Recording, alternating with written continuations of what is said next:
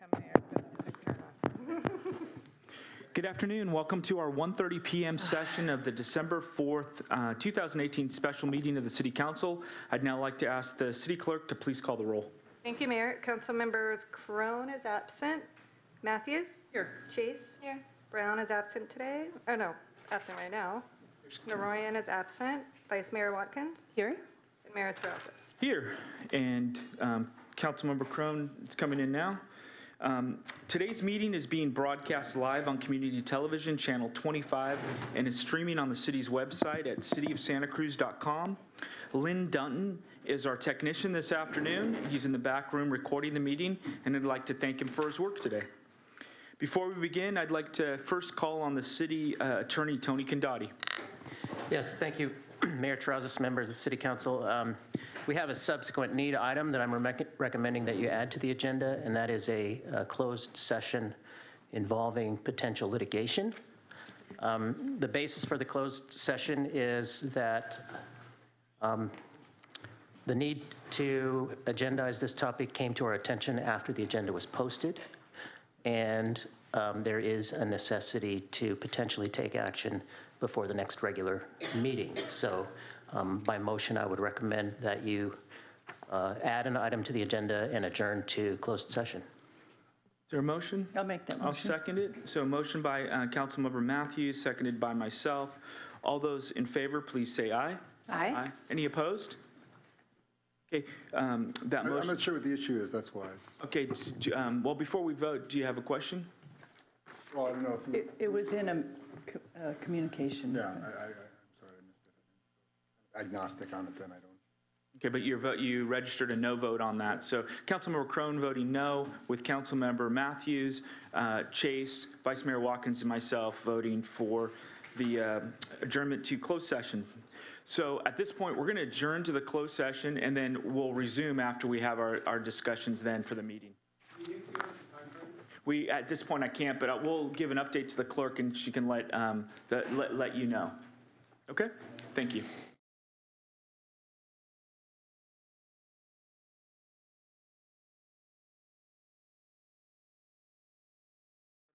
And before we start with the regular meeting, I'd like to have the city request the city attorney report out from our closed session. Thank you, Mayor Terrazas, members of the City Council. The closed session that was called as an item of subsequent need this afternoon relates to item 1 on your agenda, and it was and the need for the closed session was generated by a letter that was received yesterday, dated December 3rd, from the California Apartment Owners Association. Essentially, the letter takes the position that the matter of providing notice of termination for a tenancy is preempted by state law, specifically Civil Code Section 1946.1, which, as you know, specifies either a 30 or 60-day notice of termination period in order for a landlord to terminate a lease.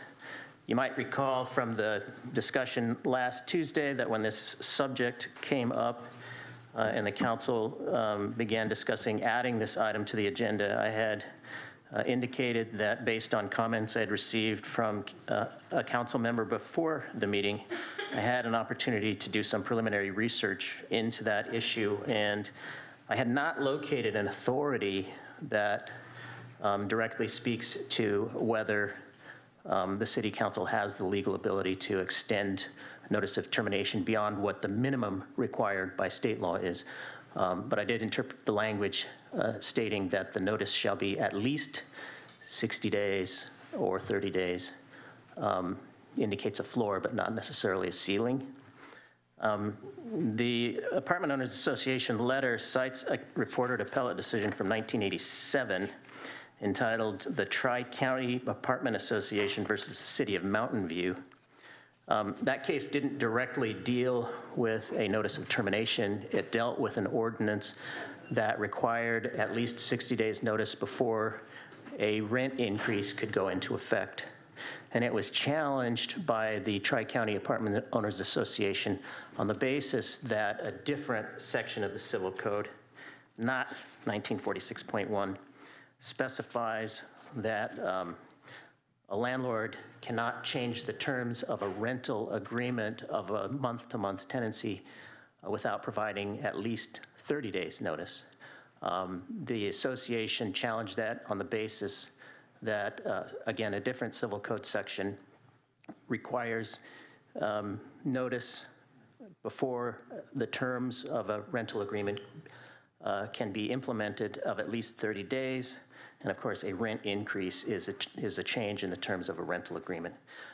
In that case, the Court of Appeal for the 6th Appellate District, which Santa Cruz is a part of, concluded that with regard to matters of notice in landlord-tenant relationships, the state has indeed occupied the entire field, and therefore that the city is preempted from adopting an ordinance that requires notice in excess of what the state law provides. I think what occurred here is that during the time I had preliminarily to research that issue before the last council meeting, I had looked at all of the annotations in cases that cited Civil Code Section 1946.1. It did not come up. Had I had additional time, it's very likely that I would have uncovered this case, but the Tri-County Apartment Association, or the California Apartment Owners Association, has cited the right case in this, and also indicated that should the council move forward today, it intends to file an immediate legal challenge to the validity of the ordinance, which in my view, given the authority cited, would be meritorious. The Apartment Owners Association would likely, in all likelihood, prevail in that litigation. And so moving forward exposes the city to, in addition to the cost of defending that litigation, a claim for attorney's fees and costs should the Apartment Owners Association prevail.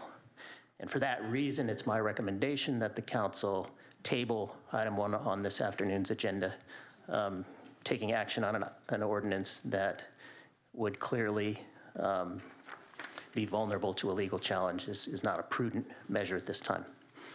Thank you, Mr. Condati. And one question might come up and be what type of liability or what level of liability might the city have? The challenge would be by way of a writ of mandate. That is basically a standard lawsuit, but it narrowly addresses the issue of the ordinance's validity, which is a matter of statutory construction. But still, certainly the city would be looking at costs for defense in probably the high 5 figures, and an attorney's fees claim that's probably orders of magnitude greater than that. Thank you. Public first. Yeah. We, at this point, I would bring it back to the council for action. I will tell you that if, depending on the council action here, members of the public are certain that are here for this item 1, are welcome to email the council regarding comments on this. I think that we've had, if you were here last Tuesday, several hours of discussion on about a variety of topics, and I'd like to just, first of all, see what the council would like to do in regards to this matter. Councilmember Matthews. Based on the advice of the attorney, I'll move that we table this item. I'll second that. Okay, so we have a motion and a second. Is there further discussion? Councilmember Crone. Yeah, I just wondered from the city attorney, what would be the difference between tabling this item versus having the conversation, letting council after the conversation, after the public's spoken, have the discussion and vote up or down on the advice given to us by the council? And I don't at all think your advice is not well taken, but I do have go ahead. Is that possible too? That would be up to the discretion of the city council. Okay, so we could have the conversation. The motion on the floor, I'm not going to support because I think it's the reason that closed session is used and abused in the state of California. And I think that going into closed session, deciding something, coming out of closed session, and then we're going to table something is the wrong way to go. Everything that we've heard, and I heard, if we have a discussion, a public discussion over this issue, fine, the council votes up or down on the advice of its council, as well as listening to the public. And so I just think this is a bad use, once again, of closed session. I just put everybody just be aware of the things that go into closed sessions in this state and also in this city, and you should be aware of this. And we don't have to be in closed session to decide this issue. If we're wrong, and we'll vote accordingly, but we don't have to decide that in closed session. Well, I'll remind you, we're in open session right now, and we're discussing this matter. So is there something you'd like to, I would like to hear from any member of the public who's here and wants to speak to this item. Okay. Let me just. I'd like the council to vote up or down well, on hold it. on. Let me just ask, is there any member of the public that's here to speak on item number 1? Item number 1. 1, 2, 3, 4, 5, 6. Okay, 7 people. Sylvia over there. Do you count 9? Did you? Anyone else? Okay. So, Councilmember Matthews. Let me just say, my motion is not inconsistent with the ability to hear from the members of the public. I will say, regarding the the council's meeting in closed session, one of the purposes of meeting in closed session is to discuss confidentially the implications, the ramifications, the issues involved in litigation or threat of litigation. It's entirely appropriate that we meet in closed session to hear from our attorney confidentially what those issues are. The action is taken in open session. So, and I'm quite comfortable hearing from the public, even though I believe we should table this item. I'm quite comfortable hearing from the public on the issues raised. Councilmember Crone. Just to push back a little bit, the action that we're taking came out of closed session to table it instead of, let's have the discussion, let's put the item out there, let's vote up or down. You don't have to table it because it's still an item on the public agenda in front of us. Yeah, that is correct. So I think at this point, just hearing from the council members, I'm going to open up the opportunity for public comment for those that came here to hear this item, so we have the opportunity to speak. Councilmember or City Attorney Condati. Yeah, Councilmember Crone's comment, I would just like to, it brought to mind that I did not report out of closed session that the council took no action in closed session, but did receive a report on the Tri-County Apartment Owners Association case and the threat of litigation. So, but no reportable action was taken. That's so that's my correct. report out of closed session. Thank you. That's correct. Okay. Again, those that wish to speak to this item, item number 1, I'd like you to line up. Those that that raise their hands wishing to speak to item number 1. You have 2.5 minutes or less if you'd like, and if you'd line up, you can come up and speak. Yeah, whenever you are. Wait a second, one moment. Wait until we get the timer set.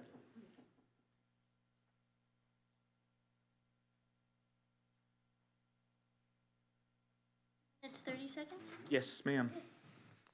Hello, my name is Elise Casby, and I live in Santa Cruz. I'm an activist, and I just wanted to say a couple of things about the vulnerability of renters right now.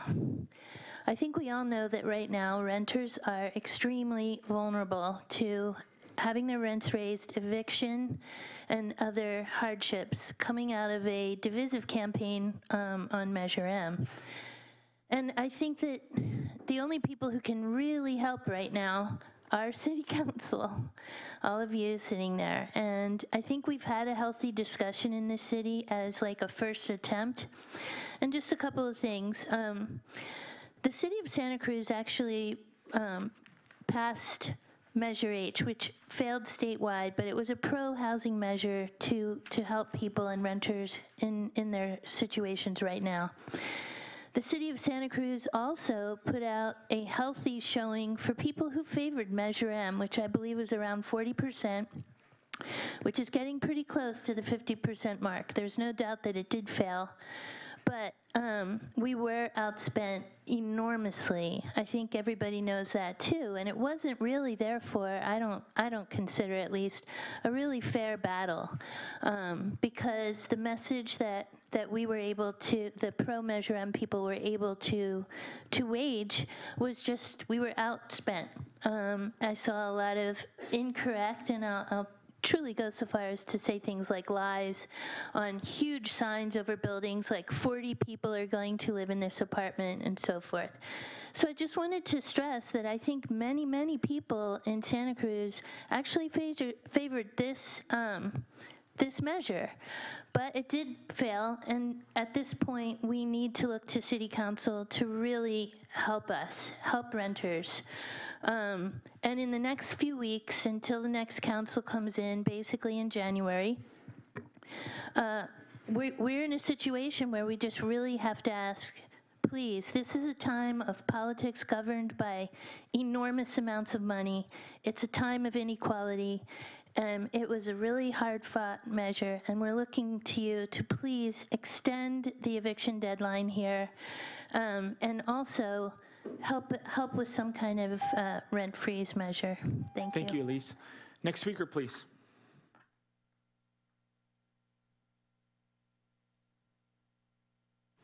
Greetings. I'm here speaking on behalf of my mother, who is not able to attend. My name is Annabelle Britton, born and raised in Santa Cruz, 48 years old. My parents purchased property here in the area in 1973. This is my mother's note to all of you that I will attempt to read. City Council members, and she's speaking on behalf of myself, our family as well. I am speaking to you today as a senior, low-income, affordable rental provider.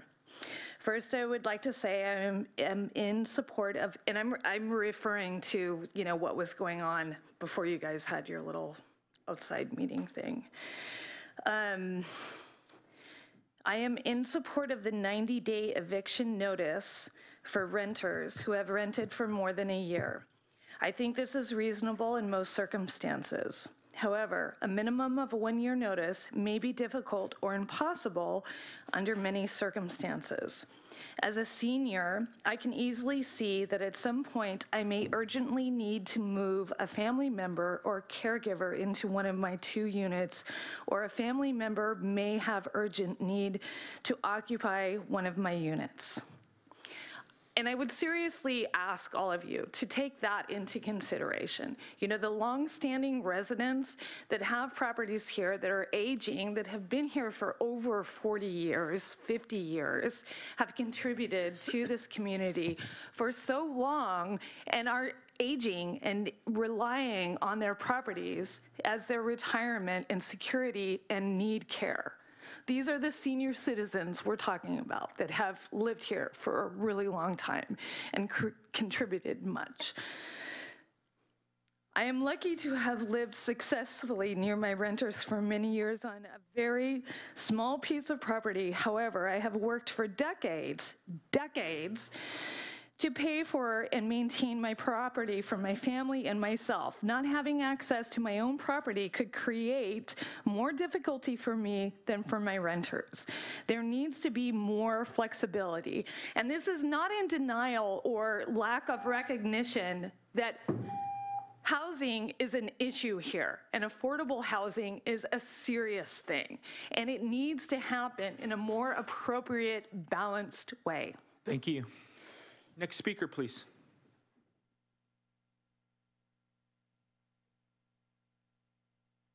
Hi, my name is Carol Long. I'm a resident and have been for 30 years of Santa Cruz.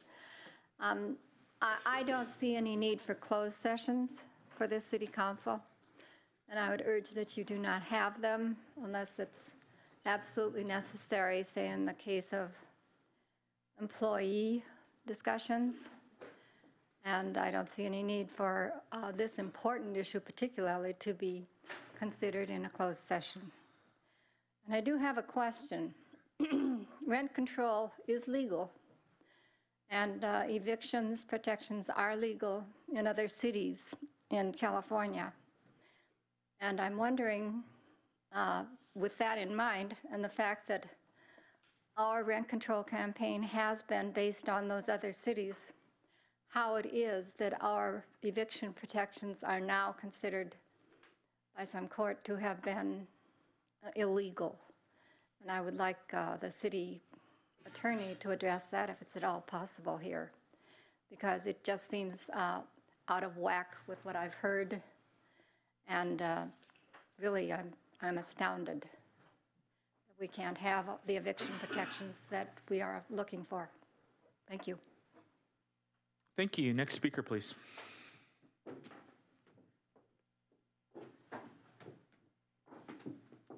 Good morning, Mayor Terrasas and council members. My name is Jeffrey Smedberg. I've been active in the rent control campaign, and I really appreciate your attempts to provide some sort of protection for renters in this upcoming period. I did really appreciate Mr. Condati's original analysis of the proposed ordinance, and unfortunately, the Apartment Association continues to, with its massive resources, have an inordinate effect on our local politics. And I would encourage you to continue looking for ways to provide protections for renters in this city. Thank you very much. Thank you. Next speaker, please. Hi, I'm Cynthia Berger. I just wanted to share that the city of San Jose, the way they did it was they made it optional for landlords to give their tenants a 90-day notice, or if they didn't choose to do that, then the tenants would be protected by just cause. And I think that's a great idea. Next speaker, please.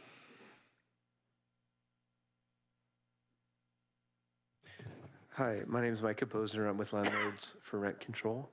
And I think as activists, we need to be careful and considerate about what's realistic, and it doesn't sound like this idea is. So I want to thank Councilmember Watkins for bringing it forward, and I think you should just vote not to do it and move on to other types of protections for renters. Thank you. Next speaker. Hi, Stanley Sokolow. I'd just like to quote something from the court case that was cited. It says, the extensive scheduling provided by the legislature in numerous cases that were cited in this decision, in numerous statutes, reveals that the timing of landlord-tenant transactions is a matter of statewide concern, not amenable to local variations.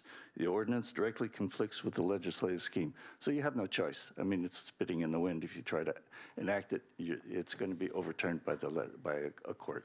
So I urge you to follow your attorney's advice. Thank you. Next speaker, please.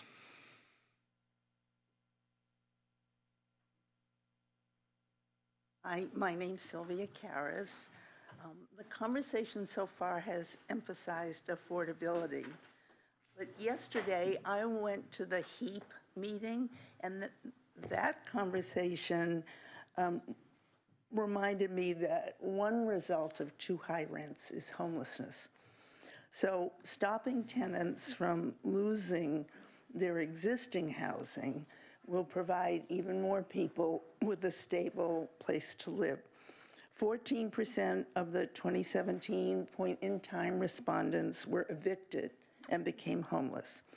So what I was thinking was if eviction notices or pre-eviction notices were also copied to SmartPath, that's the county system, and those situations were given immediate priority with rental assistance or dispute resolution or substance services or whatever the cause of the eviction might have been, that would be a helpful step to take. And I thought of this just this morning, or I would have emailed you, and I thought maybe it would have been part of the resolution that you're not going to pass. So I just offer that to you for your consideration. And thank you all for everything that you do. Thank you, Sylvia. Next speaker, please.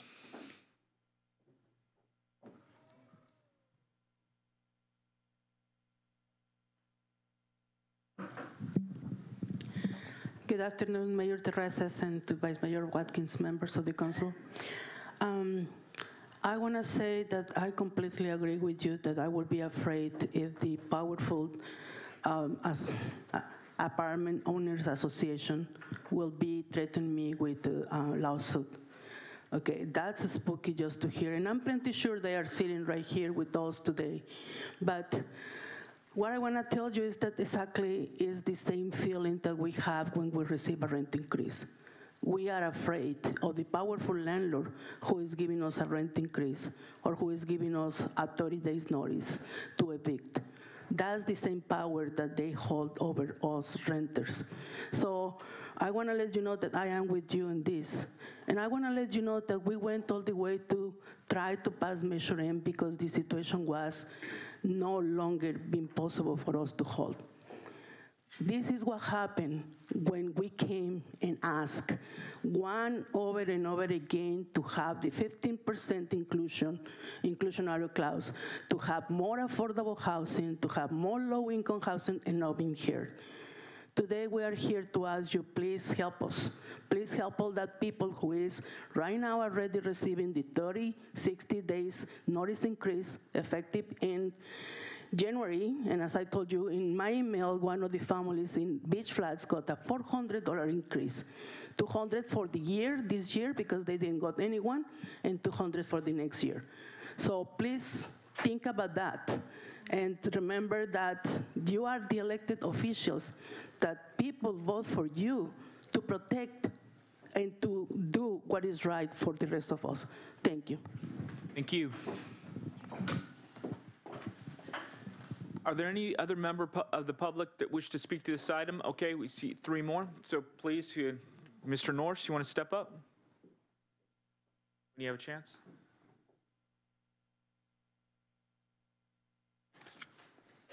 Members of the community and audience and City Council. First of all, I want to note that for the first time that I remember, Mayor Terrazas has actually granted 2.5 minutes per speaker, rather than the usual rushed 2 minutes. Not the 3 minutes as traditional, but the 2.5, and so I have to acknowledge this.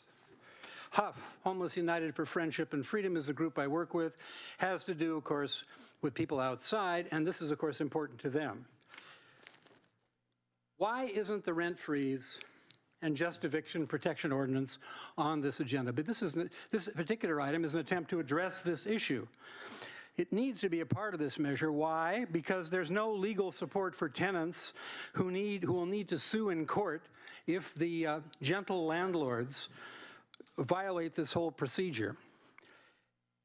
Secondly, in other words, if there's a 90-day notice, that's very nice, but that's not going to stop them from giving lots of 90-day notices and ultimately rent raises and improper evictions.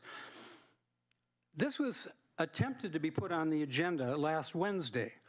I attempted to do it by talking to Mayor Terrazas and by emailing Sandy Brown. Neither of them apparently thought it was noteworthy enough to act on this. Neither of them responded. Mayor Terrazas did say to me that he would do it if he got 3 members of the City Council and a staff report, which is to me ridiculous and unprecedented, because in the past, members of the actual City Council can get items on the agenda by simply asking him to do so. Then you leave it up to the public and the council to vote. This was blockaded and stopped. I talked to Mayor Terrazas and asked him why he didn't respond to Councilmember Brown, who announced at the last meeting that she had attempted to put this on the earlier agenda in November. He told me he had received no such communication from her, neither an email, nor a letter, nor a phone call, nor a personal contact. Maybe he can clarify that this time, or maybe Councilmember Brown can clarify, because somebody here is either forgetting or not telling the truth. I don't know what the story is, but it impacts all tenants that this was not put on the agenda for discussion and action at that time. I have no illusions that it would necessarily have passed. However, it was important that it be done, because the community needs to see where this council stands clearly. So don't wait until December 11th. Organize now is my suggestion, because on that date, you are going to need to be helping those tenants who are evicted for the next 2 or 3 months. Thank you. Thank you. Next speaker, please. You've already spoke on this. You can speak only once. Sorry about that. Only once. Next speaker, please. No, there's not. Good afternoon. I'm Scott Graham. I would suggest that you vote for this anyway and just see what happens. You know, different courts find differently, and we have a fairly liberal court here in this county. And the other thing, whether or not you vote for this or not, I would like to see that whatever rules are in place on evictions, as far as the length of time a person has, 30, 60, or 90 days, also apply to the city. That when the city red tags a house, or says, oh, this unit is not legal, that they also have to abide by these exact same rules, that they don't get special dispensation because of this government You know, I'm from the government. I'm here to help you. Get out of your house. You got 3 days. I mean, that doesn't make sense. So if everybody else, all the landlords have to live with a 30, 60, or 90-day eviction, the city should also abide by that rule. Thank you. Thank you. Are there any other members of the public other than Eric who's here to speak to this item? Any other members of the public? Okay, you're our last speaker, so you could step up if you'd like. One thing before I start. No, you could like to speak. You just. Yeah, but I just had a procedural question. I got a text that someone who can't make it here wanted to maybe do it by phone. Is that possible? No. Okay. Thank you, Council. I don't want to speak to the substance of this. I want to speak to the procedure. I think it's highly inappropriate that you are about to consider this as an emergency ordinance, because there's nothing about this that is unanticipated. I mean, the justifications given were things like it's winter. Last time I checked, it was always winter in December. You guys, everyone knew that. It's not a surprise. Another justification, Measure M failed. We all knew that when Measure M was introduced in February, that there was a good chance it might fail. Nothing's unanticipated. I think the thrust of this was that there are going to be all these unscrupulous landlords who would terminate all these tenancies, and there'd be masses of poor renters on the streets. And that's just not realistic. First of all, as Mr. Canati explained at the September 11th meeting, it's just not practical. Most tenants are on fixed-term leases. Landlords don't have the right to arbitrarily terminate those tenancies. Furthermore, despite what we've seen in these chambers, most tenants and landlords actually have good relationships. It might be hard to believe, but that's true. And most landlords don't want to evict their tenants. And most tenants don't want to leave their places. And most relationships like that are actually quite harmonious. Thirdly, this is absolutely the worst time of the year from a landlord's perspective to have a vacancy. You can check Craigslist right now. You'll see all kinds of listings with incentives. Excuse me. Put on pause, please. Put on pause. Pause. Please, if you can, if you let the speaker, if you'd like to have conversation, please take it outside. Thank you, Mayor Terrazas. Please pause, please. Thank you. So that's my third point, that they're really, this is the worst time of year. It's the best time of year as a renter to find a place. Finally, every vacancy costs the landlord money, one way or another. It's just a bad, turnover is not a good thing for a landlord, because you have to fix the place up, you have to paint it, you have to repair things, you have to replace things, and you have downtime. So that can vary from, you know, maybe a few $100s to thousands of dollars. So it's just not realistic. I'm sure that if, you know, there will be some terminations, and that's the normal course of things, but there's not going to be a mass. So I would say, I felt like it was sort of an abuse of the process to consider this as a. Thank you. Thank you very much. Are there any other members of the public that wish to speak to this item? Yes? Okay, step right up. Any other members of the public that wish to speak to this item? You'll be our last speaker. Go right ahead, if you're speaking to the mic. My name is Sonny Lopez, and right now I know that we have an issue with homelessness and housing with landlords, and I know that the fact that... Would you please speak into the mic just so yes. You can move it also. All right. My name is Sonny Lopez, and I'm a member here, a citizen here of Santa Cruz, cleaning downtown street teams as well with the team members, and I know that all the tenants and landlords are in budget right now, and with having their homes being taken away and the timings on that, this is not the season and right time for it. Going back within 5 years, how many loss of family members have passed away and have been deceased, and going on with this year, there have been several.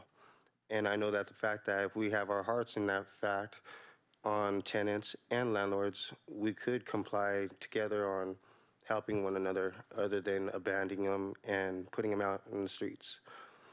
Like I said, this weather is very bad and severe, and it's going to only get worse. Can we actually help each other out? Please.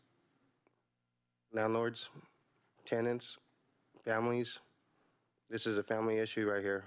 We don't need another child going away. Mine or yours. I have a paper for housing, a lottery ticket. I'll accept to give it to someone else who's been waiting on the list for a long time. I'm okay to be out there in the field. Thank you. Thank you. Okay, again, seeing no other members of the public that wish to speak to this item, I'm going to bring it back to the council and close the public comment period. One thing I'll say is generally when people are speaking in public comment, we won't respond to that, but this is an opportunity now to discuss the matter. I have other questions. We have a motion on the floor in a second. Further discussion, Councilmember Brown. I just wanted to respond to communications report on communications between myself and Mr. Norse and Mayor Terrazas. I think I've been pretty clear, and I will clarify again. I did tell Mr. Norse last week that when I say we, that means me and myself as part of a group of people who would like to see the rent freeze extended. I've stated that publicly. There's no surprise there. Wanted it to be on last week's agenda. It was not agendized. I made a request to the city manager asking whether or not it had happened. I was told no. I know that there were members of the public who made that request. Without 3 council members and an agenda report from staff to get it on the agenda, that was not possible last week, nor was it possible this week. So I think it was pretty clear during our public meeting on November 27th that there were not 3 council members at this dais willing to put that on the agenda. So that's why it's not on the agenda today, and there's more work to be done. I look forward to that conversation. It's not our agenda item today. We are simply talking about whether or not to table a proposal that I believed was a compromise to try to buy some time for tenants, simply a 90-day eviction rather than 30 and 60 days. It's not possible without facing a lawsuit, and that is why I'm going to support the motion. Thank you. Councilmember Crone. A couple questions came up, Tony. One was, how is our, Ms. Long asked, how is our eviction protection deemed illegal? But this doesn't really have to do with eviction protection. This ordinance that's on the agenda for today specifically deals with notice of termination. It does not address rent control or just cause eviction measures, which many cities have. But one thing you will not find in any rent control ordinance that I'm familiar with is an extended notice of termination provision. And that's specifically what the case that I mentioned at the outset addresses, not rent control and not just cause eviction. And the other question from Ms. Berger was there's an optional thing. She brought up a city that has an option of, I guess, voluntary on the part of the landlord to give 90 days or then just cover the tenant by just cause. Are you familiar with what she was referring to? I'm not familiar with that ordinance. That was not the direction that was given to me by council, and if the council's interested in exploring that, I could analyze that and report back. On the face of it, it seems to me like that likely conflicts with the civil code provision, but again, I have not analyzed that specifically. Thank you. I want to appreciate council members for delving into this conversation. I really appreciate it. I am going to support the motion because I think it does, in the end, it's going to hurt the city, and I don't see a real win there, although I agree with Mr. Graham that testing sometimes can yield different results. I think in this battle, though, for this particular one, I think keeping our powder dry, whatever that expression is probably a better way to go. But thank you, Mr. Mayor. Thank you. So is there any further discussion on this item? Okay, we have a motion by Councilmember Matthews that was seconded by myself to table the first item on the agenda, which is the 90-day notice of termination of residential tenancy ordinance. All those in favor of the motion, please say aye. Aye. Any opposed?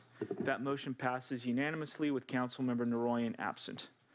Okay, that brings up item number 2, and we'll leave some time to transition. And before we begin, I'd just like to ask the city attorney, because there may be at least two of us may need to leave a little early on this, and I wanted to know, having a council of 4, that constitute a quorum to take action? A council of 4 could take action. It would require a unanimous vote, but yes, you could take action. Okay. All right, thank you. On that, I would also like to table this. I would make a motion to table it until the second meeting in January, so that the new council, once it's seated, can get up to speed on the ADU ordinance, because I think it's that important, and they're going to be dealing with it for the next years to come, and it would be, I think, expeditious. So I'll just make a motion, because I agree with you. Also, if we're not going to have the time to discuss it appropriately, Councilmember Naroyan is not here as well, and well, that's my motion anyway. Second. Okay, is there any further discussion on this? Yeah. This was explicitly at the direction of the Homeless Blueprint Subcommittee. Of all 3 members are here, and we expressly said that we wanted this to come back to council as soon as possible, and here we are. So we have plenty of time to have a discussion, and this was at our direction, and the 3 of us who were on that committee are here to represent it, so I am not going to support the motion on the floor. I'll say that I was one of the people, and I gave some advance notice. I need to leave early on this, so I'm not going to be here for the full agenda item, and I've already given advance notice to Vice Mayor Watkins, so I'll be leaving early. I mean, I'll say that if we do continue, just know that I won't be here likely to take action on it at the end of the matter. I, too, will need to be leaving. I had given my availability, unavailable earlier, but I have a personal emergency that's come up, and I just am not going to be able to stay.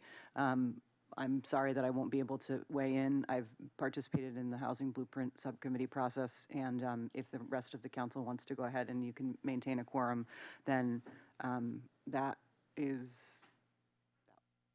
carry on, and I apologize. Councilmember Chase. Is there room on the next agenda to hear this item? December 11th. We had it scheduled for the second reading, but I don't think there's room on the agenda to hear the item now.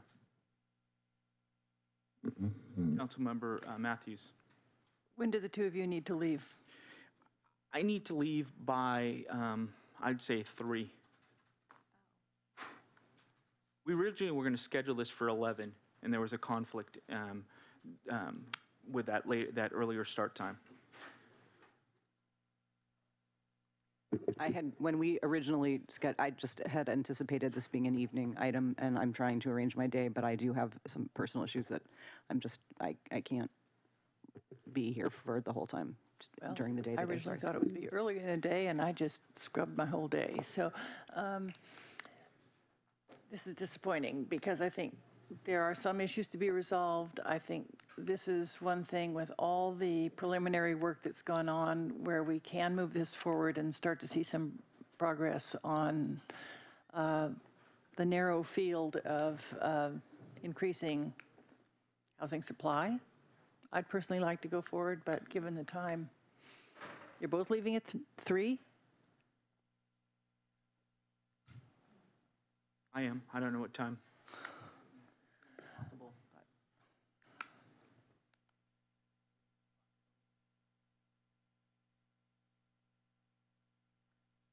Maybe we should do a straw poll. Well, there's a motion on the floor. And, for the record, I want to say that, 7 o'clock is the appropriate time to be doing these discussions, when the community can come, the people after work can come.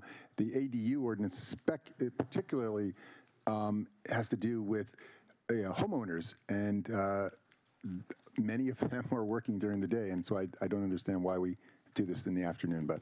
Well, it was originally scheduled. It was scheduled for an evening. It got continued to a specific day. And then there was a conflict scheduling for the evening, and so we're going to schedule it in the morning, and that was. Yeah. So we have a motion. I have not yet heard a definitive comment from either council members Chase or Watkins, what your preferences are under the circumstances. I mean, I think given the fact that we delayed the item once before, I feel it's unfortunate to continue to delay it, but if we're only going to have 4 at a certain point when we have to make a decision and we won't be able to move any of the items anyways, then, I mean, sadly, I would say then that probably would be best to delay it, but I would prefer to hear it because I'm here and I'm ready to do it, but I mean, I can't control schedules, so. Well, I'm disappointed also that this is something that we worked really hard to get before this council, but if we can't logistically do it, I guess we have to move it. So the anticipation, let me ask the question, would be to move it to our marathon meeting next week or bump to next year? I think this would require 2 readings. Yeah, yeah. So We could start it in our next meeting. I don't think there's room on the next meeting. It is a busy schedule. You would probably need to start early, really early. How early? Like 10? In the morning. Yeah, I mean, Yes. So let's do that. I'm game, frankly. I am too, that's fine. Earlier. You have to be earlier. I'll support the motion on the floor if we're moving it to have the first reading in our December 11th meeting. If not, I will oppose the motion. The purpose of the motion is for the new council to hear about ADUs and about this ordinance, so I wouldn't support that. I Although understand the intention, moving but it- we all take votes on things that the next council then picks up. We are subject to the same thing. That's how government works. So moving it would be, the second reading would be in January, so the new council would be. Would still get to weigh in on it. Yeah. Okay, Would move I'm it forward. amenable to that then. Okay, and then the start time would need to be, Tentatively, I have it at 11. yeah, but I think, And this was slated to be about a 2-hour item. Start at 9. start at 9. So what is that? I get up at 6 o'clock, so I'm okay, right? 6:30, 7. Can I mean, it's not that this item would be at that time, because there's other business, there might be some other work that would take place beforehand. That's absolutely fine with me. And again, as somebody who's causing some of the disruption here, I really just have a personal emergency, and I can if I plan for it, I can make time to be here for longer on next Tuesday. That's fine. What's the earliest in term, we've had budget meetings that have begun at like 8:30, 8 o'clock. So let's tentatively schedule this to begin at 8:30 a.m., and that's not when this particular item will be, but if that's part of your motion, Councilmember Crone? No, I'm going to withdraw my motion because I, again, don't feel like we should be listening to stuff that's of real interest outside of, hours, bankers' hours, they used to call them. So, I mean, this is not where people can come to meetings and be here. So I'll just withdraw the motion. Okay, Councilmember Matthews. In that case, I'll move that we continue this item to our next meeting and schedule that meeting to begin at 8:30. Second. Okay, there's a motion by Councilmember Matthews, seconded by Councilmember Chase. Any further discussion? I just might be a few minutes late to the 8:30, but I will do my best. And as you know, this may not be the item that starts. This is not, we'll have it scheduled after. And I'll just say, I make this motion in the interest of moving this forward after 2.5 years or more of very deep community engagement, community outreach, community input, specifically on this particular topic. These recommendations, not all of which I agree with, but they've been vetted, they've been brought forward, and I think we have the opportunity to move on them. The new council will certainly have the opportunity to weigh in all its many forms, but it's an opportunity to actually see something move. Okay, we've got a motion and a second. Councilmember Just so the public knows what we're doing, and I apologize that we're delaying this vote, and it's not a good thing. It's not good process that we're engaged in, but this is reality because people have other lives outside of City Council as well. I'm sorry. I guess one thought is anybody that's here that may not be able to attend the meeting on the 11th could provide comment at this point. Obviously, if it's continued to that next meeting, they wouldn't be speaking there if they did attend. Is that something that we could entertain? You could, but it's not required for an item that's being tabled. Okay. It's interest maybe for a couple. Okay, so we have a motion and a second on the floor about tabling this for to the December 11th meeting. I think I'll take public comment on that sole issue about moving this. So is there any member of the public would like to speak in regards to just the idea of rescheduling this to the 11th meeting? How many people, if you'd raise your hand? 2 people? Okay, go right ahead, sir. 2 minutes. 2. Good afternoon, I'm Scott Graham. I came to the last meeting to address this issue. Now I'm at this meeting to address this issue. So like, we're going to be 15 meetings from now when I can actually address this issue? Thank you. Next.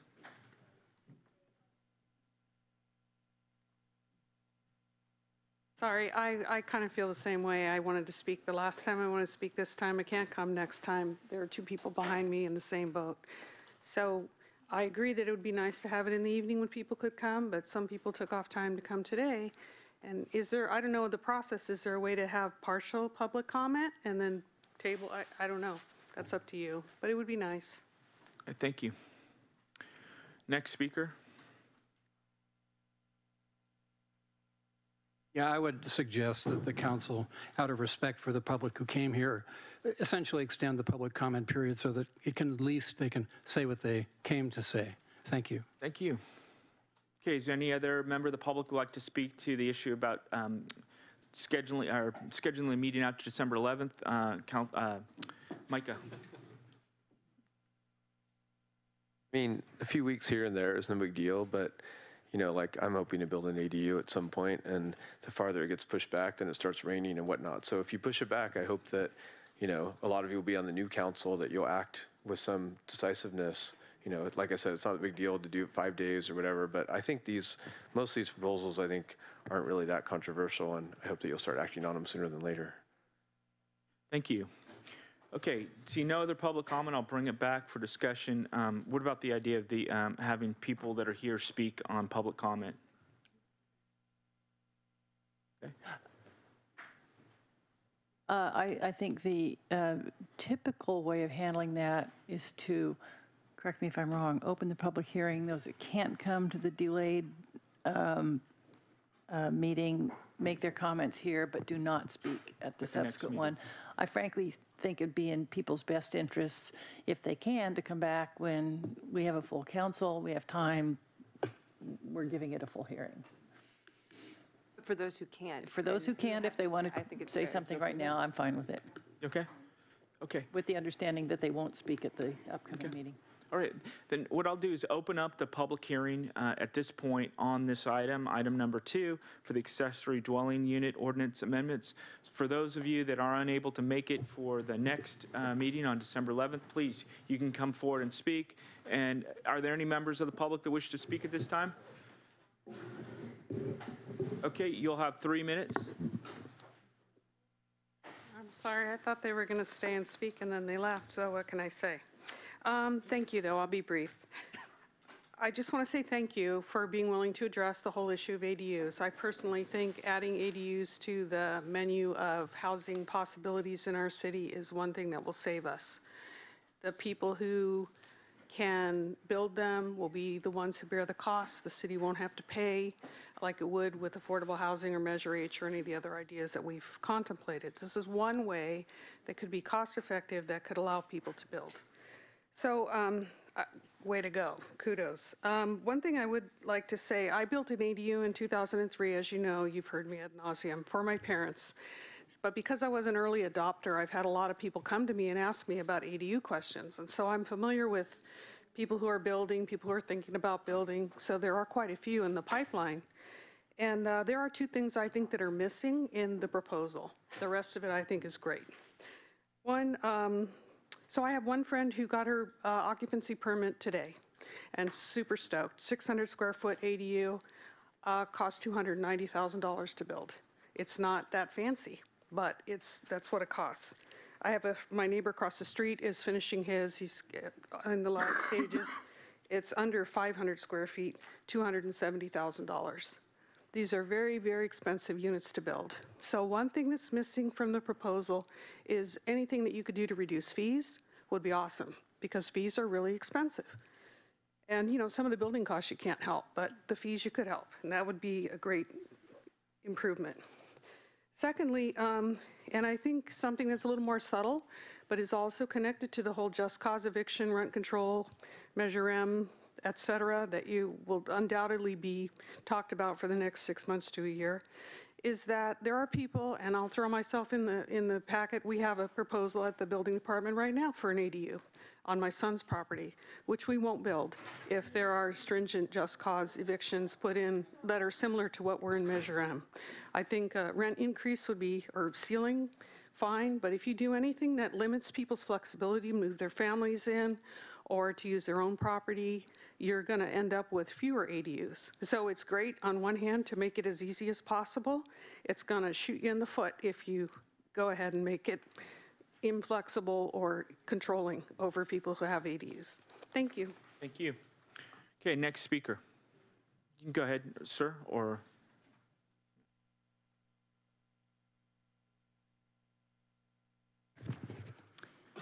Good afternoon, council members. First of all, thank you for all your hard work and dedication as city council members. It's got to be rough. My husband and I have lived in Santa Cruz our whole lives.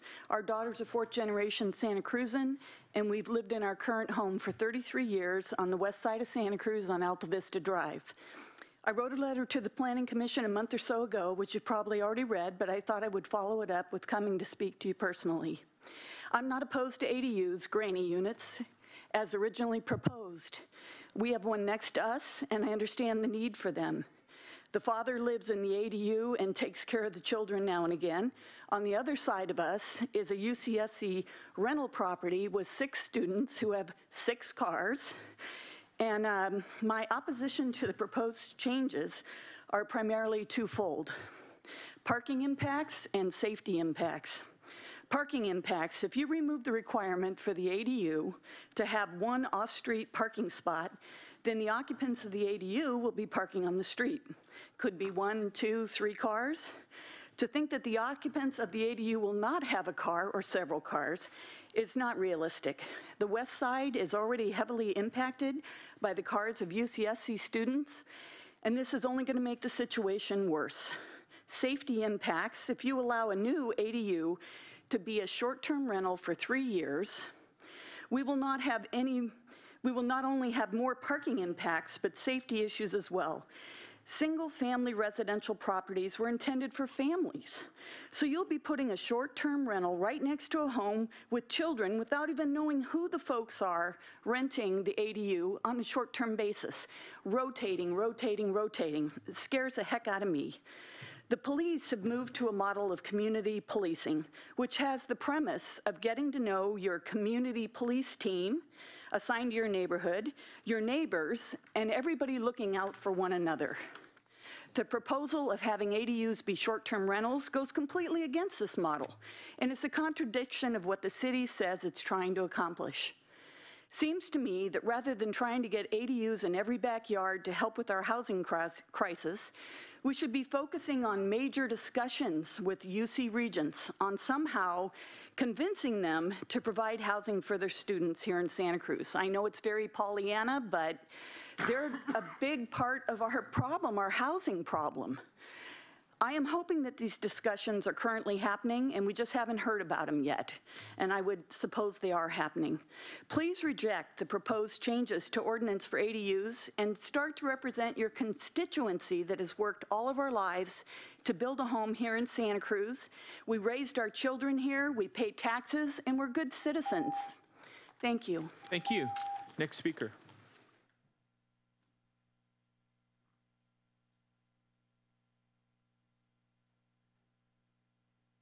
Hi, my name is Elise Casby, and I'm an activist here. So I'm afraid I have to admit once again that there are many facets of the housing issue that I just don't have any kind of expert knowledge about. I have followed the discussions on the ADUs, and I'm trying to learn as I go. But the reason I'm speaking today, it has to do with Airbnb, and it has to do with number of units. The woman before me who just spoke, I think, raised a really valid issue about parking. And I just want to say that I really get the feeling that, and I've been studying this as well, so it's not just a feeling, it's something that I've been studying in formal classes. We're at a time when a lot of our paradigms are changing. So the paradigm of, for example, a family home with a couple of cars in the driveway, that was standard. That was something that a lot of people could attain in post-World War II economics. At this point, we have many, many, many more people who are traveling, who are actually transient people, in the sense that they go where they can get jobs. They're single. They're often single parents with children. And so we still have a lot of people who are in family traditional situations, 2 parents and maybe several children or whatever. But the reason that I'm bringing this up is because the people that are really getting left out of this equation, I feel, are the not rich and the not even very middle class people. So students, people who have worked in human services, who just were not in really for-profit fields, poor people, just a lot of poor people. I mean, I wish I could quote a lot of statistics and stuff right now, but I think what I want to say to this issue is just that I really feel like we really need to revisit the housing issue in terms of people in general, single people, and we also need to include environmental standards. And I'll just go into this area. I know y'all have heard this before, so excuse me for a little bit of redundancy, but I did go to the College of Environmental Design, which was looking at problems like this from a standpoint of trying to be open-minded and really solve problems. There are designs in the world where people can live in situations that are maybe not as spacious, reduced situations where certain functions such as eating or common rooms, they can have shared spaces. And there's also, even in LA, there was a healthy discussion a few years back about building units for single people. So I just really urge you to give this conversation its full due and consider the entire community. Thank you. Thank you. Okay, Scott, you're going to speak? Is there any other members of the public that wish to speak to this item? Good afternoon, I'm Scott Graham. There's a number of issues about this that I want to bring up. One is I hope that you will comply with the new state laws concerning the ADUs that was passed, I believe, in October. Another thing is the idea of these summertime, Airbnb rentals, and then, during the school year, renting to students. I don't think we should be accommodating the university. They're not accommodating us, so why should we make rules that accommodate them? Another issue is the owner needs to live on the property thing. I think if the owner lives within the county, they should be allowed to have an ADU, or if the property is managed by a local company, and maybe there's some way of giving adjoining properties phone numbers of people to call, either the actual owner or the property manager, so that if there is a problem, there's a way to address it instead of people not being able to address problems. The other issue is the ADUs that are currently out there that are not considered legal at the moment, that they didn't have permits to build them, that they were built years ago and people live in them. And I would hope that the city would allow landlords to try to make those units comply rather than just kicking people out. That there needs to be a vehicle so that compliance can happen and people aren't losing their housing. Another issue is what's going on in the county right now, where if the owner of an ADU that wants to create one or legalize one signs an agreement for 20 years of low income, under the HUD guidelines, that they don't have to pay any fees. It's sort of like they're signing this agreement where it's basically a loan to pay the fees. And if they go 20 years and keep it low income, at the end of the 20 years, the loan is forgiven. So I would like to see the city do something like what the county is doing as far as a fee-free ADU compliance or creation ordinance. Thank you. Thank you. Okay, are there any other members of the public that wish to speak to this item? I'll bring it back to the council, and again, that closes the public comment period on this. We'll continue the item. Well, there's a motion on the floor to continue this item to the December 11th meeting. Any further discussion? Seeing none, all those in favor of the motion on the floor, please say aye. Aye. Aye. Those opposed? Okay, that motion passes with Councilmember Crone voting no, and Councilmember Naroyan absent, all other council members voting yes. The meeting's adjourned.